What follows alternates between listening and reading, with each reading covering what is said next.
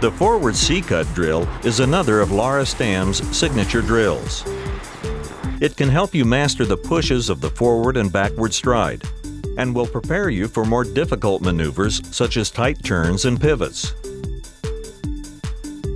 Bend your knees and simultaneously dig the inside edge of the skate into the ice.